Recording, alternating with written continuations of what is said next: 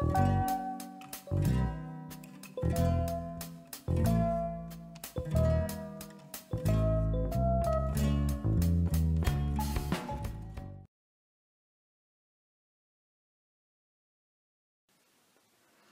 everybody, I thought today I would just do a video about different ways that you can use soft textured pieces or materials to create some really great texture in your art, whether it's in an art journal or on an art board or a canvas or whatever you're working on. It's just a really cool, fun way to incorporate texture. So, for example, corrugated cardboard. We all get a cajillion boxes from Amazon. I know you do. Admit it. Tear those up. You can get some really great effects with corrugated cardboard. Twine. This is just kind of a heavy kitchen twine. That works good. You can put it in all kinds of configurations or cut up little bits and pieces and line them up or whatever you want to do. Tulle and lace. This is a really old piece. It came off of something, I don't know what, but it has the really fine tulle attached to it. Now I could rip pieces of this off or use the lace by itself. Cheesecloth is one of my favorite things. You just cut a piece off and you can pull it and push it and open that weave up and just create some really great texture. I've also cut pieces and just diluted in a little Tupperware container or what have you, diluted some regular old craft acrylic paint to the color that I liked and dunked it in and let it soak overnight. And I have this really pretty blue. Or you can wrap it around a rusty piece of metal and spray it with some vinegar and let it sit for a few days. And you can get this really great mottled dark and light. You can see it better on here. Some spots are dark, some are light. That's got to be one of my favorites. So that's cheesecloth. This is one type of medical gauze. It's real soft, pillowy almost, and you can pull holes through it and lay it down. It's almost like a cotton batting, which probably would also work, but this just came on a roll, and as you can see, this is what it looked like before I pulled it apart. Just a real soft medical gauze, and then you get this cool piece that you can work with. This is another kind of medical gauze. It's rolled stretched gauze, and you get a totally different look with that. You can pull that apart. You might have to clip some of those strings, but you can get it. You could even stencil through that. That's another thing. Plaster, plaster wrap. I love this stuff. It's messy as all get out, but you can cut pieces of it. You can cut shapes out of it. You just cut whatever you want off the roll, dip it in water, put it down and rub it, and you have a really cool textured plaster piece. Of course, everybody likes to use empty tea bags. I use all the pieces. Some I cut, some I leave whole. I like to use these little edges. And the other thing that we all have a ton of are baby wipes. Used baby wipes. Not used for babies, but used for painting. So these are just, this is one that I just set aside yesterday after I got done working and let it dry. But I like to just tear strips of them. They tear real easy. And you get these nice fuzzy edges and bits of color that come up here and there. Those can be glued down and used. Threads, all kinds of threads. I have embroidery thread, I have quilting thread, I have regular sewing thread, as well as different weights of twine. Hemp cord is good to use. So there's just any number of things you can use if you just think about it. This is one of those mesh bags you get from the grocery store with your produce. This had avocados in it. But you can cut pieces of that. You can use it as a stenciler. You can lay it down and paint over it. They're usually orange or green. So, but that also makes really great texture. So I think I'm going to clear some of this out, and we'll just play with some of this stuff in this mixed media journal and take a look at how they all look. So I'll be back. Okay, before we start putting things down and taking a look at what they look like, I just want to talk for a minute about what do we use to put them down with. I've got plaster all over this paper.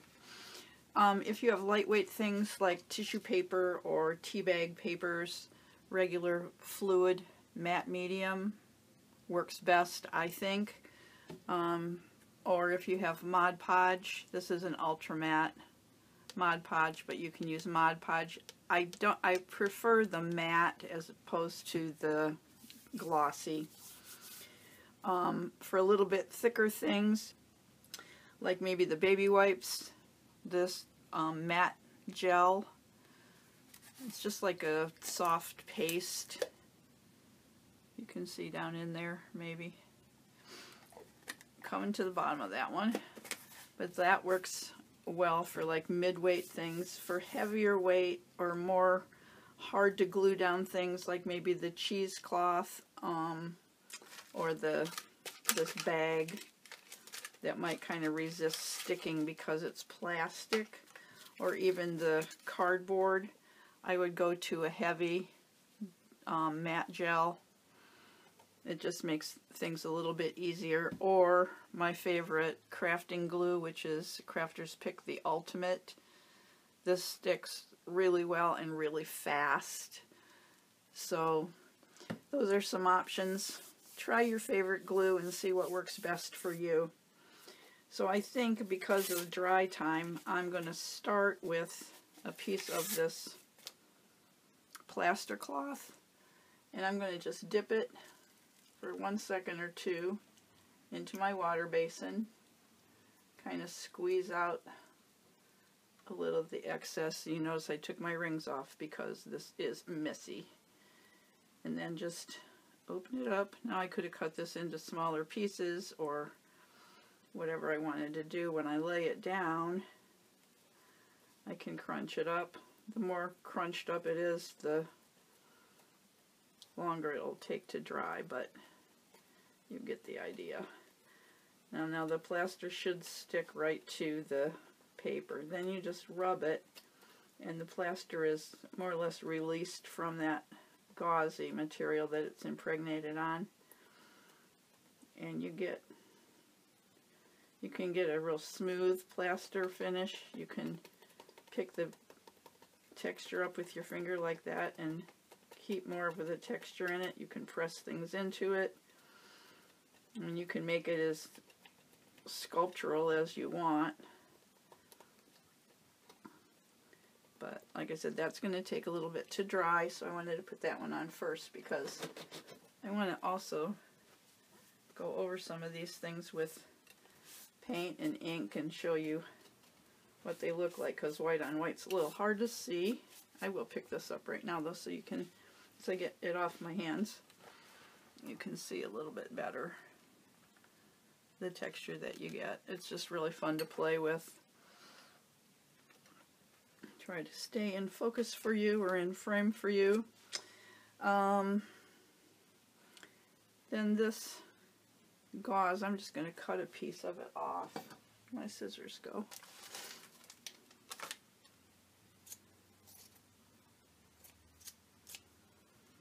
So just cut a piece off the roll. And you can pull it apart as much as you want, make holes, fray out the edges, however you want it to look.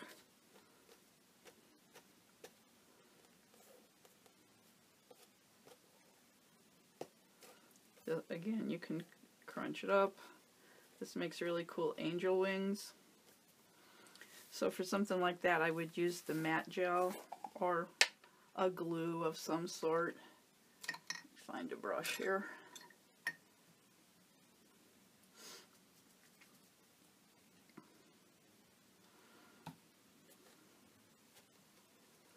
And I'm going to go right around this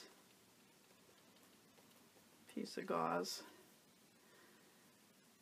And just be liberal with your adhesive. And just push it down onto the page. Oh, that was a little too liberal.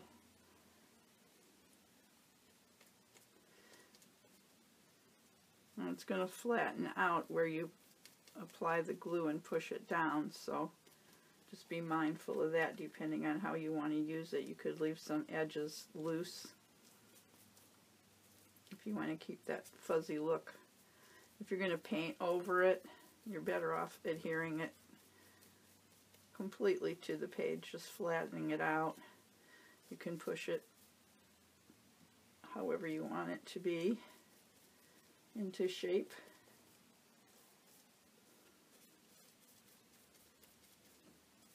Again, being fabric, it's going to take a little while to dry. You can see what great texture it gives. And then sticking with the matte gel, I think I'll go ahead and put a piece of this baby wipe right up here.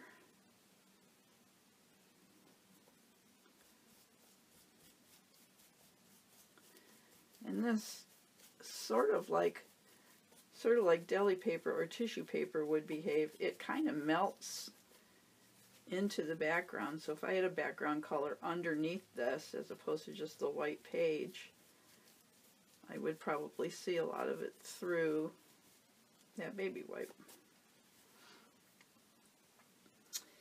And then let's try a piece of this different medical gauze. And this stuff, I mean, it's easy to get, and it's really inexpensive. This was the end of the roll, like it was a new roll. So it has threads that are connected at the end. That's kind of holding it together to keep it from, kind of like a hem. But if you clip those, you can pull this apart. And the sides are the same way. They're like a finished edge, so they're going to be thicker. Or you can cut them off. But I just want you to see the different effects. And typically I wouldn't use all of these in one piece, you know, on one piece of art, but this will just be our sample page. And kind of pull those strings down if you want that are sticking out. Stick them down to the page. And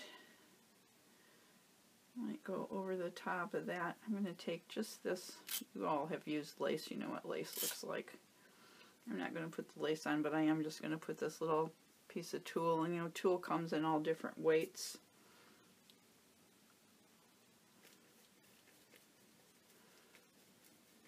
So heavier ones will look different than finer ones, but I'm just going to overlap.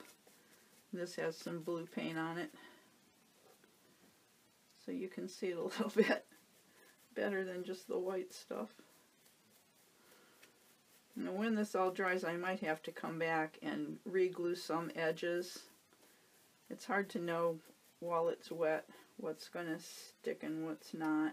Like this right here doesn't seem to want to stay down. I'm just going to stick some more matte medium under there. And then, let's see, just using regular matte medium, I'm going to just put some on the page. I'm going to go ahead and stick these tea bag papers down. And most of you, I'm sure, have used these in your artwork.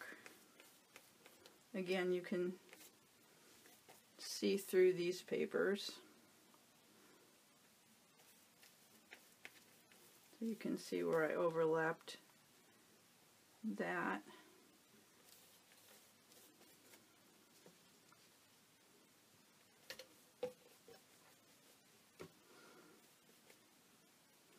And depending on where the tea settled as it was drying, you'll get some dark and some lighter spots. This is just the edge that I tore off to get the tea out.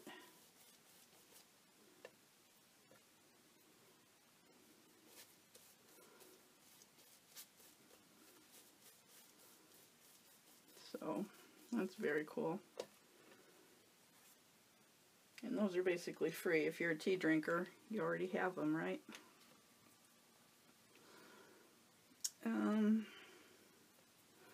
Let me switch to the heavy gel.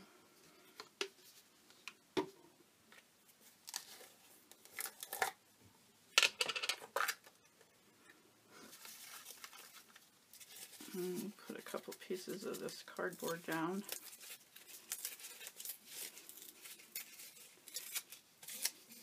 And you can use just the side that looks like that, or if you go to the inside and peel some of the backing paper off the cardboard, you might get multiple layers depending on your box.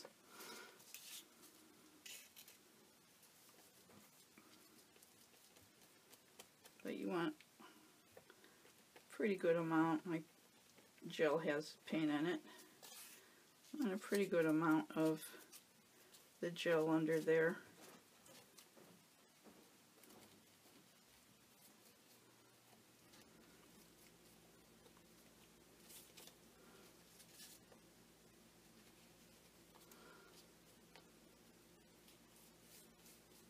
And you might have to play with it a little bit.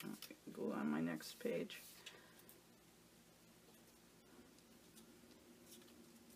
And wait for it to dry. Just keep pushing it down into the gel until the gel starts to grab and dry. That piece doesn't want to stay on there. There we go. And sometimes just your heavier craft glue like tacky glue or that ultimate glue works even better. So like I said, play with your favorite glues. See what works with what.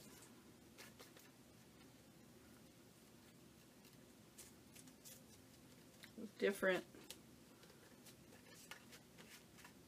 materials are going to need different kinds of glue. And of course, if you're working with metal, then you're going to want E6000 probably. That works really good. So that works really well. And I might want to take a piece of this twine. I would just run it through glue. Just put the glue on. You're going to get it all over your fingers, but I find this is the easiest way to get glue on it.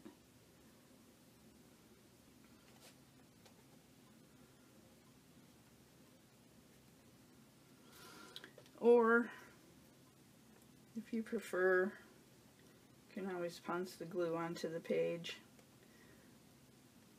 and then sit the string into it.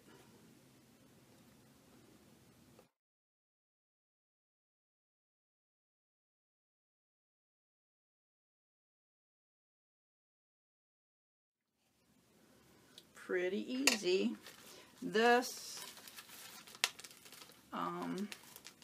for some reason, this one is very, I'll cut a piece, but I noticed when I was cutting it apart, I was getting just a ton of little tiny pieces off of it that were like coming off of it.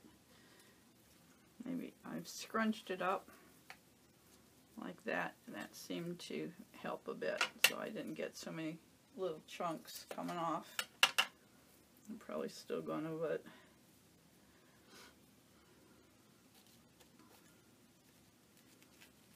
see, like those.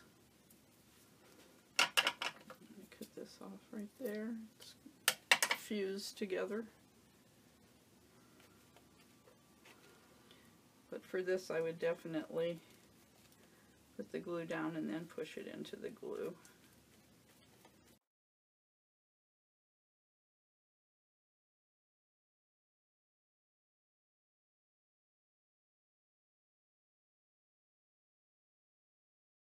I think that's all I had out here as far as examples of soft materials to use. So I will dry these and then maybe we'll add some paint. Okay, I dried everything with my heat tool. It's pretty dry.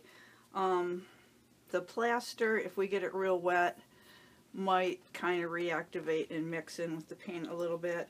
I did notice as I was using my heat tool, this plastic bag from the heat kind of frazzled up, melted on the ends, which was kind of cool, but be careful of that. So I'm going to just start with some regular old bottled craft paint and just mix it with some water on my brush. Kind of watery because we want to get down in.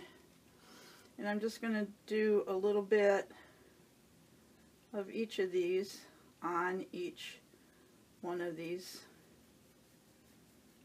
pieces that we put on here, just to get an idea. I'll go out onto the paper so we can see where the edges are, and we'll get an idea of what each one of these looks like with the different kinds of paint on them.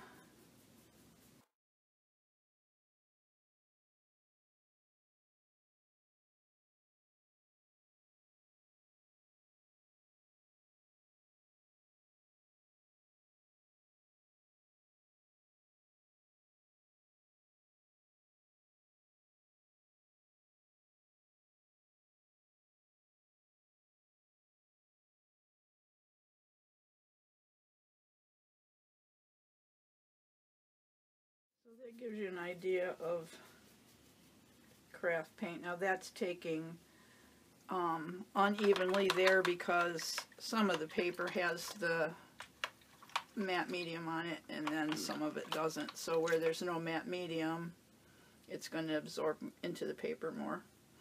Okay, so I'm just rinsing my brush out, and then I have some open high flow acrylic in green gold, and I'm going to use that just straight. This is transparent right out of the bottle, but that seems to be really soaking into that plaster. I kind of like the way that looks. This I'm going to have to pat into this gauze, I think.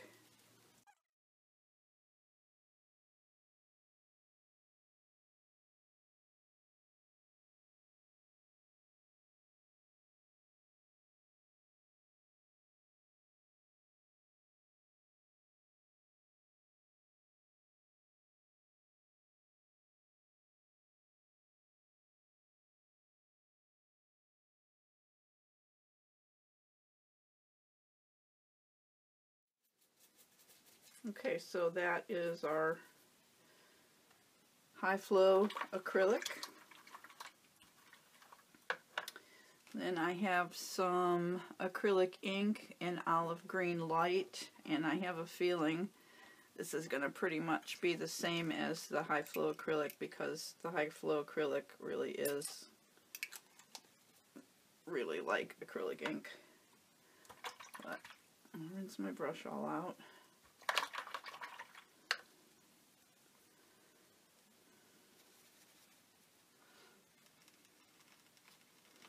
Aside from the difference in color, I don't think we're going to see much of a difference. Maybe once it's dry it might have kind of a different textural feel when it dries, but pretty much the same as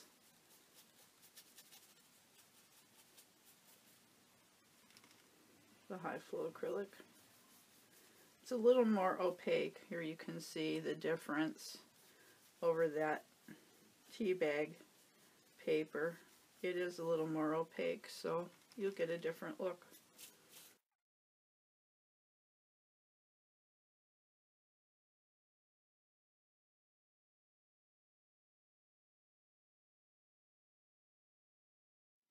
Okay. And then I have this color wash paint by Tattered Angels. Comes in several different colors. This is an older bottle. It's called Tattered Angels Color Wash Paint. The newer ones are called Color Wash Tint, but it's basically it's the same stuff. It's just renamed for whatever reason. But this is green tea. And that's just straight out of the bottle on the plaster and on the gauze, on the paper.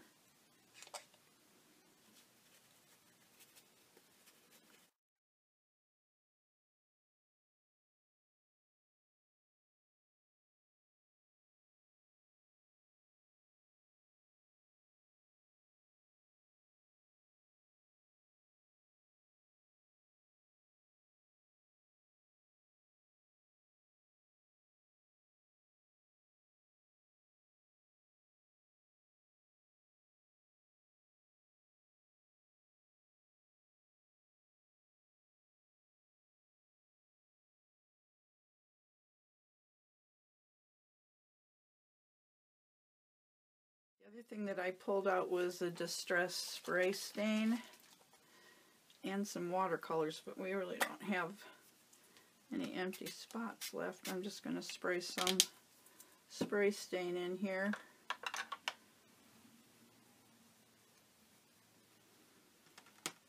Pick it up in my brush. And we'll go over part of this tea bag paper.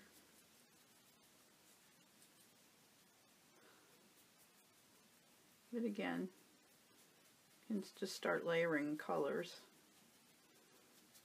See what effects you get.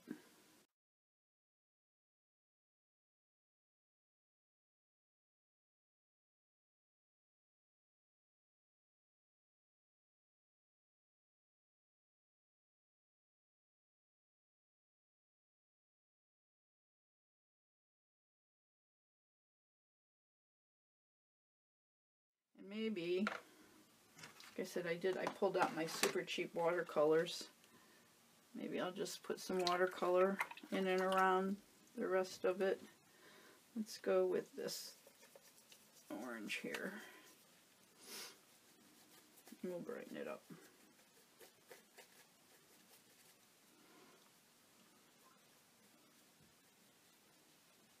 And you can see that gel is resisting the watercolor, which can be kind of interesting too. All right.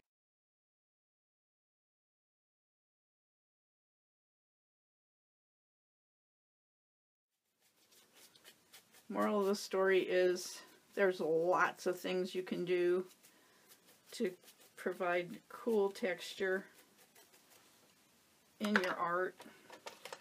Most of what we use today is not expensive at all. I mean, most of you, I'm sure, already have a couple different kinds of paint and maybe some inks and sprays and watercolors. That's really all you need.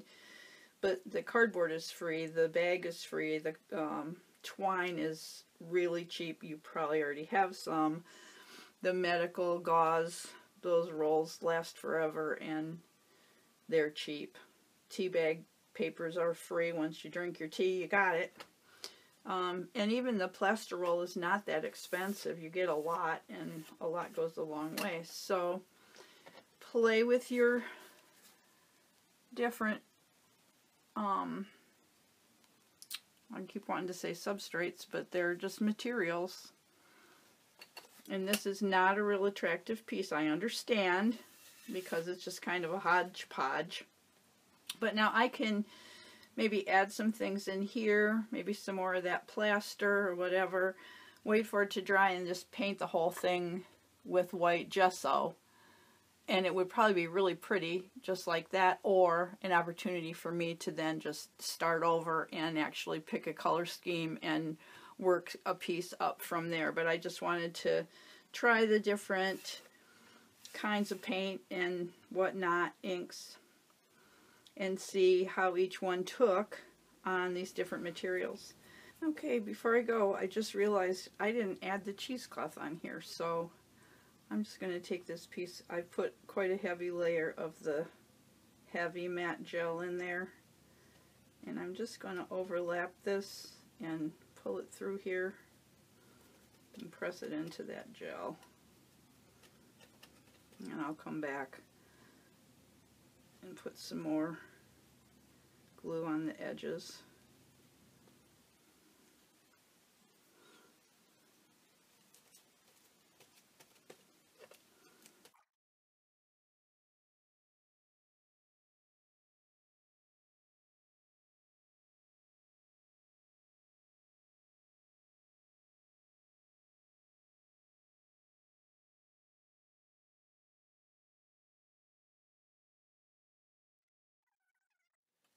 I covered this entire piece.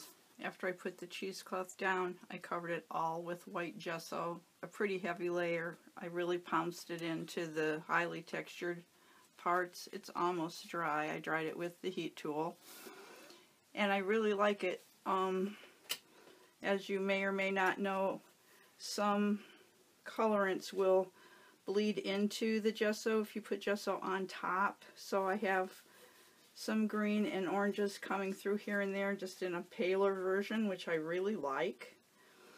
And the other tip that I wanted to give you is, if you're impatient like me and you want things dried off so you can move on, dry it quite a while on one side of your paper and then turn to the other side, dry it from the other side, and just keep flipping it back and forth. That will also help your paper to stay flatter, and it will buckle and curl a lot less. So that's it for today. I hope you enjoyed watching.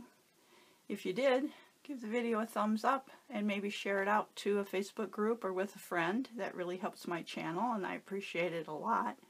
If you haven't subscribed to my channel, I'd appreciate that as well. And hit that red button and ring my bell so you're notified the next time I upload a video. And in the meantime, go make some art. Bye.